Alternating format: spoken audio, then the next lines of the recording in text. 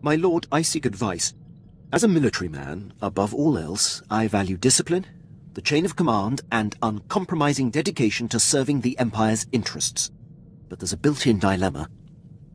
When my instincts tell me that a superior is jeopardizing the Empire, it makes my path less clear. That's the problem with the military. No matter what rank, no one should be above reproach. That has been a difficult lesson to learn. But it's tricky. The criteria to challenge a superior must never be softened. I stood by as Moff Broysc's random whims compromised countless missions.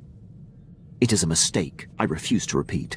Defying him ruined my career, but I should have done it sooner. No matter the consequences.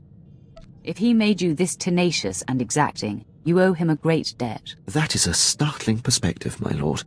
Your example and guidance give me clarity. Thank you. I am more focused now. I have no complaints about your thoroughness or commitment. I'll never give you reason to, my lord.